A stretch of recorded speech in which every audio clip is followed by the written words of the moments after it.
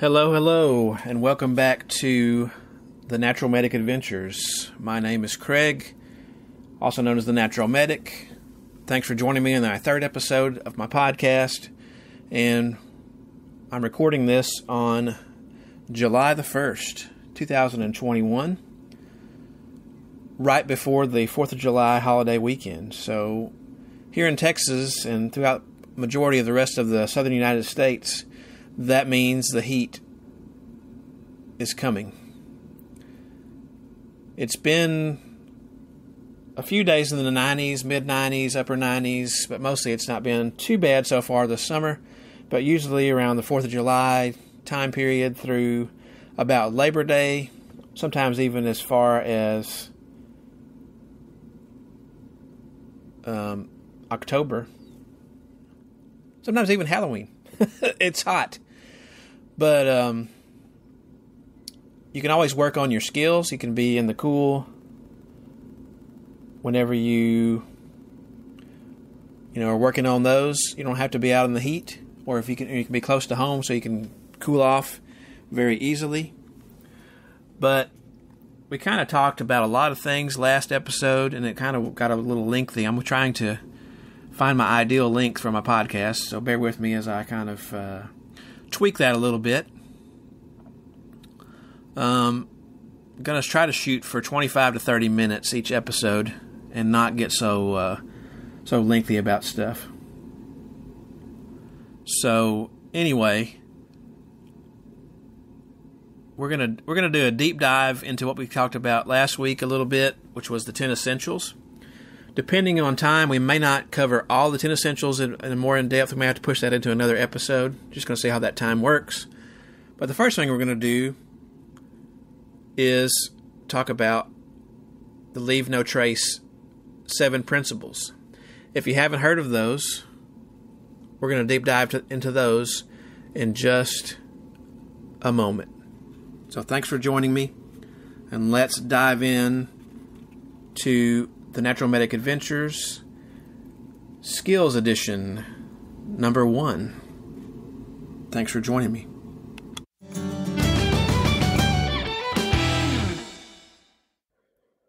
Okie doke. We are back, and we're going to jump into the Leave No Trace 7 principles. Let's go through a summary of them first, and then for sake of time, if we do have time, we will do a little deeper dive into those. Now, basically, these principles came about from research that was done by the National Park Service, the USDA Forest Service, and the Bureau of Land Management. Those three agencies, two of them are the Department of the Interior. Of course, the Forest Service is in the U.S. Department of Agriculture, but they have the majority of the federal lands that are used for recreation throughout the United States. There are other agencies to be sure, but those are the main ones. So they did a lot of research in the mid-'80s, and they looked at how the land was being used. They looked at how humans were using the natural resources on the parklands, on the national forests, on the BLM lands, and to see how the impact of human use and human overuse in a lot of places could be minimalized, how it could be put into a better perspective for long-term use of the lands, so that they would not be worn down and there wouldn't be anything left whenever, they were handed off to children and their children's children and things like that. So basically, the 7 principles are pretty simple overall. So the first one, and this is a summary, by the way, is plan ahead and prepare. We've talked about this in the previous episode. We talked about, using all trails or Onyx backcountry or gut hook or something like that to help you to plan out, what trail you're going to go to, what regulations are there, what kind of terrain so you can prepare, what kind of hazards, emergencies, to expect, things like that. And also you would want to know, what time would be the best time to use it. Some of these areas are very well loved, and so the use time is, just incredible. There's just people.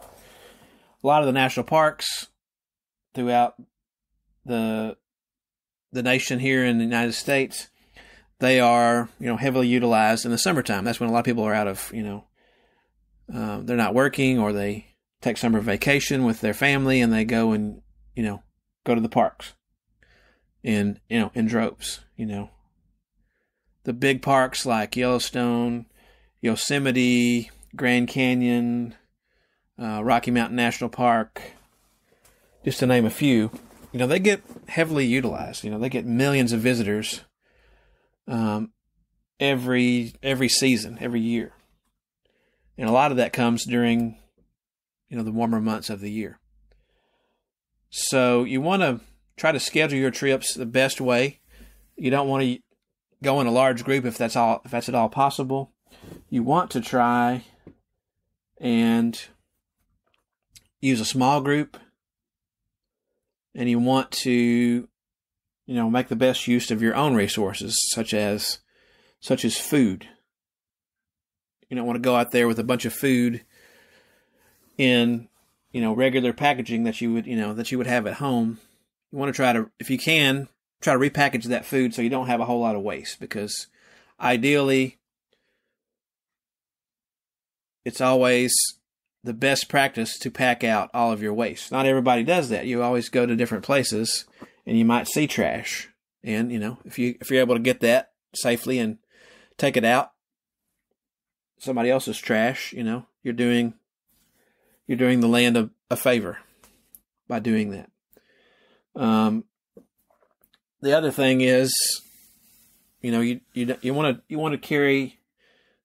carry out all the stuff that you bring in, and you don't want to take anything away. So you're trying to minimize the trash that you are producing when you're out there in these different natural areas. And you also don't want to impact the land negatively as far as, trying to navigate around. You don't want to use marking paint. You don't want to. Rock cairns are nice. They're nostalgic in certain places, but generally speaking, they're not. They're trying not to disturb the landscape. So don't make rock cairns. Don't use flagging. Don't use marking tape. Be well versed in the use of a map and compass or your GPS unit, or a combination of those, to travel the best that you can. When you're out there traveling, you want to stay on durable surfaces. So that means staying on the trail, staying in designated campsites, not making a new campsite. And you want to be on a hard surface area. So that's, rock, gravel, sand, dry grasses, snow. Something like that. You don't necessarily want to be creating new areas that are not approved. Okay? And so, I want to bear that in mind. We're on the second principle, by the way, which is travel and camp on durable surfaces. And just, in case I didn't say, plan ahead and prepare was the first one. So in popular areas, if you're camping in a actual campsite, or a campground that actually has designated spots, camp on the places that are designated for your use. A tent pad or other hard surface, a shelter, so on and so forth. If you're on the Appalachian Trail or some other trail like that has shelters, camp in the shelter, or, as allowed, camp around the shelter, just so that concentrated use is, on a hard surface, so the impact is minimal. And when the trail is wet and muddy, you want to try to use good sense and walk in the middle of the trail, so you're not wearing that trail down. And try to keep your campsite small. Don't focus about in areas, that are off that, well-worn path, so to speak. Don't just set your tent down or in a bunch of vegetation. You want to try to protect that area. And it's just the opposite when you're in a pristine area. So if you're in a wilderness area where there isn't designated camping necessarily, or the use is way, way down, you want to try to disperse the use in that case. And when you see places that are impacted, you want to try to avoid those so you don't create further problems. And of course, you don't want to camp near any kind of riparian area. So any lake, stream, creek, any place that water flows or water stands, you want to be at least 200 feet away from that. Now your waste, we talked about this already a little bit, disposing of your waste properly, packing it in, packing it out. So anything that you bring in with you, food waste, any kind of trash you produce, any kind of food litter, you want to get that out of there and take it out with you. When there's a toilet available, use the toilet. Otherwise, you need to follow the regulations for making a cat hole. And a cat hole is just simply a 6 to 8 inch deep hole dug in the ground that you deposit your waste in. Just to be simple, you poop in it. It's a hole you poop in. No easy way to say that. And you want to dig those cat holes, same deal. You don't want that right in the middle of camp. You want to be 200 feet away from any kind of area that would be normally traveled by other humans. So that is, 200 feet from any trail, any water, or any camping, designated camping area. Okay. And when you get finished, you want to cover the cat hole up. So usually you're going to carry a little trowel with you to dig the hole. And you just use it to make the hole. You put your waste in the hole once you're done. And you cover it up and you disguise it the best that you can so that over time that waste will biodegrade. Any kind of toilet paper, hygiene products, generally want to pack those out in a plastic bag so that those don't cause any kind of unsightly damage to the area as well. And the same thing for whenever you are washing dishes. You don't want to wash your dishes, directly in a lake or a stream. You want to use just the minimum amount of soap and the minimum amount of of water that it takes to clean and wash your dishes. Doesn't take that. A lot of that soap that you can get, like camp soap, for example, is very highly concentrated, and you don't need a lot to get your dishes clean and purified. So, but make sure you're not washing them directly in the stream, or yourself for that matter. Don't wash yourself in the stream. Don't take a bath in the waterfall, where everybody's at, and get soap all in there. That's not part of the natural environment, so you don't want to do that. Anything that and moving on, that was disposing of waste. Moving on to the next area, we're talking about leaving what you find. So, anything that you find, you're in some kind of a archaeological site, or you find an archaeological site, or archaeological or anthropological relics, Native American structures, artifacts, any kind of cultural artifacts. You want to leave those as you found them. Recently, I was on a hike over here at Caddo Lake National Wildlife Refuge, and there's a Pioneer Cemetery over there. The Pioneer Cemetery is fenced. It's got, from what I can see, there's 4 graves in there. They all have headstones, but 2 of the headstones are missing. Like they're not missing, but they're off of the base. They have broken off or fallen off over time because they're, over 100-year-old headstones that probably are not maintained by anybody nowadays. But, I examined them, I photographed them, I made a video about the cemetery because it's a cool little pioneer cemetery of people who used to live in the area. But I didn't, take any souvenirs home with me or, chip off a piece of the deal. Not that you would necessarily do that, but there are people that do that out there, that take these things home with them. Any kind of rock, plant, natural objects that you find out there, leave them as you found them. And you want to avoid introducing or transporting non-native species. So you don't want to bring, things that aren't native to the area into a natural area because you don't want to have an outbreak. A lot of these non-native things don't have competition. They don't have things that keep them in check outside of their native environment. And you don't want to build structures, furniture, dig trenches, nothing like that. You don't want to change the environment from what you have already encountered. You want to leave it like it is. That way other people can experience it the same way that you experienced it. When you're doing your campfires, this is the next principle. It's about campfire impact. You want to think about, what is the absolute necessity for me to have this campfire? Do I absolutely need this campfire? And, if in doubt, if it's something that's, questionable, maybe you want to use a stove or some other cooking source. Maybe you want to use a candle lantern for light. Maybe you don't need to light it like that. So just think about that.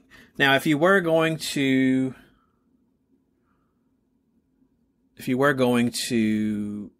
do a fire, you want to definitely do a fire in a established area, established fire ring, and make sure that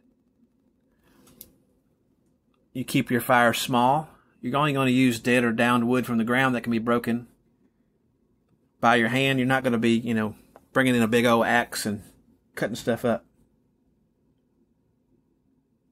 And make sure everything burns completely and everything is completely out before you leave the area.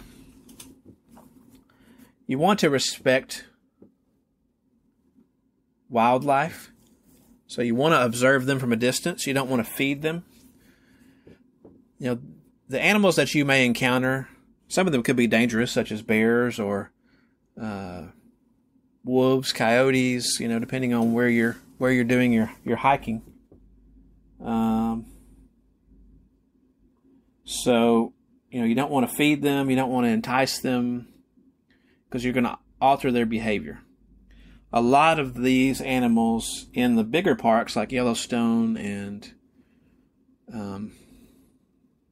other parks like that, they are used to being around, the millions of visitors that come every year. And so they've kind of gotten used to them, but they're still wild animals. They're not pets. They're not anything like that. And you don't want to create bad ideas for them to get into, bad habits, so to speak. And the other thing is you don't want to, tempt them by having your food out for them to eat. So protect your food by storing that away, and your trash as well. Your pets, depending on the regulations of where you're going, you might want to bring your dog, but it might not be the best idea to bring your dog. It's kind of have to think about that. If you can't control the pet, you probably need to leave the pet at home. they're not used to being out there with the wildlife and wanting to chase the deer or chase the whatevers. Probably a good idea to keep those pets at home. And you want to think about the times that wildlife are out there with their young, or they're mating or nesting, or whatever other sensitive times there might be. So you want to definitely do that. And the last principle is being considerate of other visitors. So, people go out to the outdoors to have a good experience. They want to have the best experience that they can, and they can't do that when somebody's got their Bluetooth speaker and they're blasting, whatever music they're into, out there in the middle of the forest or the park or wherever. They don't want that. Just as an example, other people that are coming on the trail, typically people that are coming downhill, you want to yield to those people, but, always, if you're a smaller group, you want to yield to that bigger group. That's the way I do it. When you have pack stock, such as horses or mules, donkeys, whatever, that are coming down the trail that are pack animals, you want to step on the downhill side of the trail, and you don't want to camp, obviously, on right on top of somebody else's area. You want to give them plenty of space. You want to talk in a normal voice, or if necessary. I mean, you're in the outdoors, so you're trying to be,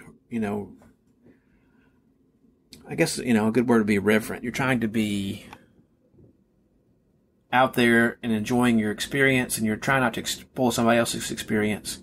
So you want to, use your regular voice. As we said back in school, our inside voice. We want to use our inside voice, when we're talking, and not be yelling out in the middle of the night, or yelling out and making weird noises and things like that. We don't want to try to disturb other people. But basically, all of these principles, if you follow those will help you to be a better outdoorsman, and will protect the lands for future generations to be on. And if you want more information about that, I'm going to do a handout on that I'll have in my Etsy store very soon. And you can also go to the Leave No Trace Center for Outdoor Ethics. That can be found at lnt.org on the World Wide Web. All right.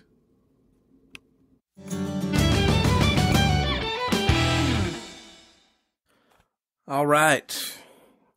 Well, for sake of time this week, y'all, this is kind of the holiday edition, like I said, for July the 4th. I'm going to wrap up the episode here. I think next time we'll jump a little more in depth into the 10 essentials and take those apart piece by piece and see how we can be better at the 10 essentials. So hopefully with the Leave No Trace principles, if you've never heard of those, I definitely recommend going to the website. Again, it's lnt.org. You can go to that website and learn a lot more about Leave No Trace. It's really a fascinating study they did to come up with those principles. But overall, they have definitely helped in reducing the human impact to a lot of the wildlands out there. So, one thing I did not mention on the last episode, I do have a Facebook group that you're welcome to join. It's the same name. It's called The Natural Medic Adventures.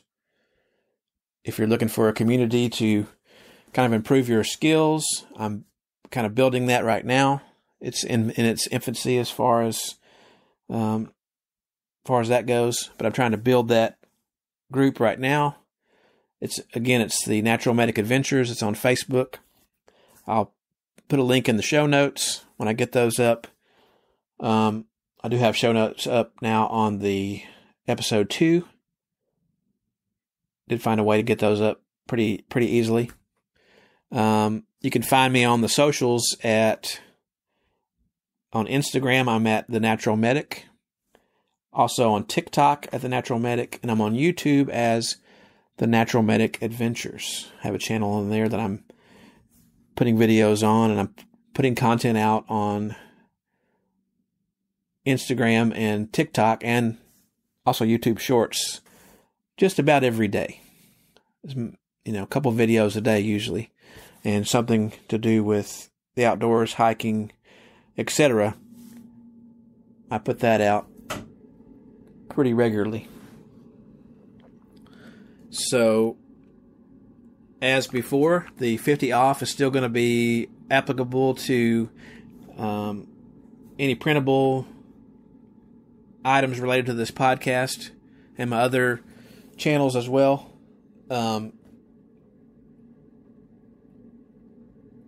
So you can just put that in at the checkout, 50 off, and you'll get half price on those items. I should have a 10 essentials. Probably will include a leave no trace principles as well in one little handout, and then some other handouts as well that we've talked about in the previous podcasts. Those are in progress as well, and they'll be worked on and be completed soon. But definitely join me out there on the socials, and look forward to seeing you there. Hope you have a really great 4th and a safe 4th. Enjoy your time with your friends and family members. Be safe, and don't forget to get out there, but get out there safely, guys. Have a good one. See you next month.